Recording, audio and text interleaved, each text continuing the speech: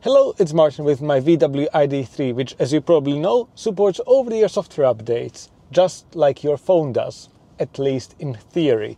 VW didn't make it that simple. There are a few things you need to jump through and configure, but that's what this video is all about, so you know how to get your ID3 ready for over-the-air updates, which have now started rolling out in the UK without going to a Volkswagen garage. To understand why this is such a big deal, we need to zoom out a little bit and remember when the ID3 started production, the cars were actually sitting in parking lots with unfinished software waiting for that to be flashed before they get delivered to customers. Now, that has happened, but the software was still far from finished. There were some key features missing, and VW promised that these would be delivered in the form of over-the-air updates. Now, those updates started trickling out, but they also started bricking VW ID3s and ID4s later on. So the rollout was halted. If you needed any critical updates because the car was glitchy or anything along those lines, you would need to go to a VW garage. But now the over-the-air rollout continues in the UK as long as you're on software version 3.0 or later, and we will discuss what all of that means in just a second. However, I can confirm it is working. I got this car on software version 3.1 a few months ago, and I did have some initial updates, but these were only for the user manual and for some of the little components inside of the infotainment system. But in the meantime, it has actually had one of those big updates as well, which moved it from 3.1 to ID Software 3.2, adding some important features and squashing some bugs. In case you don't know, to check what software version you are on, you just need to sign into the infotainment system. And there are multiple ways of going about this. The easiest one is to go into all of your apps and locate the ID software one, and it will probably take a while, but after about 10-15 seconds it should show you exactly the version you are on in simple language. I'm saying simple language because if you want to learn more, you can also go into the ID shop, and to do that I need to start the vehicle, so I will just put my foot on the brake, which will turn on the engine, and once that loads up we can go into settings and scroll all the way down to information, and it shows you a slightly different software version. So the ID shop is actually independent from the rest of the infotainment system, so definitely don't go by what this says. And lastly, if you want even more details, if you're a super nerd, you can go into the main settings menu, and all the way at the bottom again you have got system information, and that will give you the exact details of the setup on board the vehicle.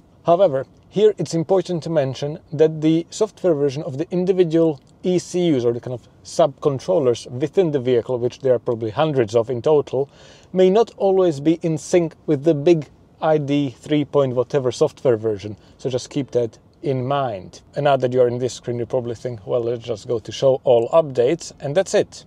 Well, not quite. There used to be a drop down here for selecting different updates between the infotainment, navigation data and so on, but that's all grayed out now, and I've never seen this submenu actually work properly. So what you will need to do is slightly different. First of all, as I mentioned in the beginning of the video, you need to be on a recent version of the ID software, so at least 3.0, because the previous versions, as far as I know for now, will not be OTA updatable. The cars will probably have to be updated as part of their usual 2-year service at the workshop. Secondly, you need to be in online mode. If you have your profile set up like I do here, that should be no problem, and it even shows that it was last synchronized very recently. But in case you haven't fully logged in with your VW ID, just make sure that the internet symbol is available there and you've got decent cellular connection. To enable it, you may need to go into the user settings and toggle the respective privacy settings on. Actually, having said that, you will have to log in with a VW ID, because even if you have online mode enabled, the downloads do not start automatically. You need to accept additional terms and conditions specifically for the over-the-air updates on the VW online portal. And you do this on your laptop. Now, VW is very prominent about you having to do this.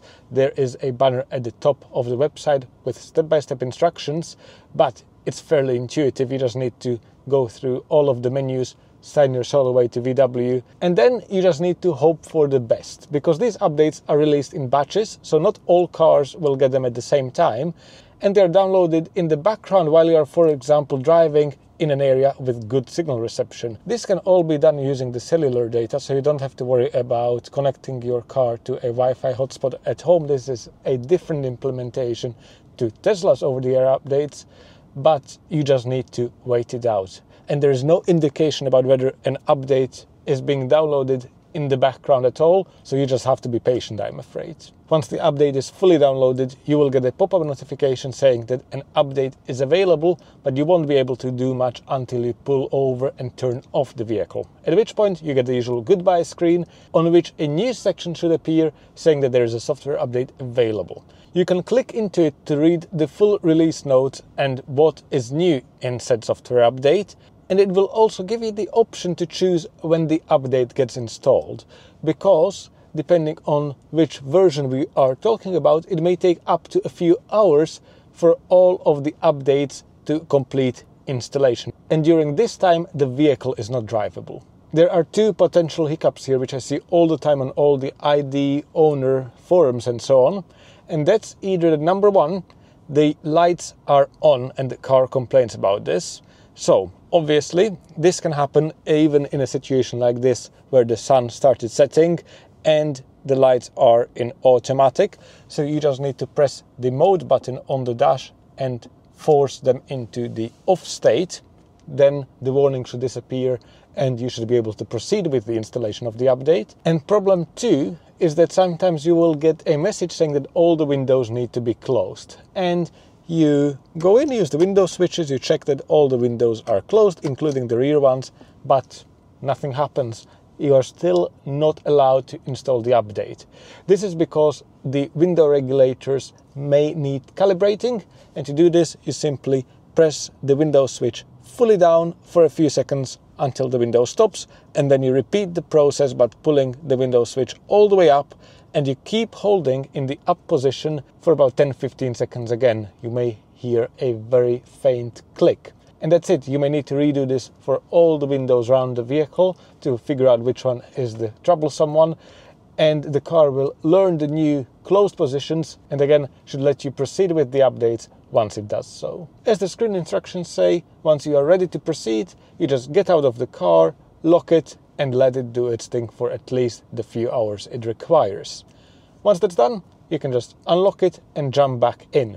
Don't get scared, because a lot of the ECUs may be updated as well, or they have been disconnected in the software. During the installation procedure, there may be a sea of warning messages on the dashboard. And for example, for my car, which is the family trim, the comfort access didn't work to unlock it, so I had to use the buttons on the key fob. But once you start it, give it a minute or two, the car will give power and initialize all the control units again, and any warning messages should disappear. In case that still doesn't happen, try going into drive, maybe inching forwards and backwards a little bit, back into park, get out of the car, lock it, unlock it, and all should be good. After all, this is very much like a big, expensive, but ironically not very fast computer on wheels. However, let's get to the point of why you want these updates and what changes are going to be brought to your vehicle. There is a very clearly published changelog on the VW website, so I will leave it linked in the video description, but the most important one is the 2.4 update.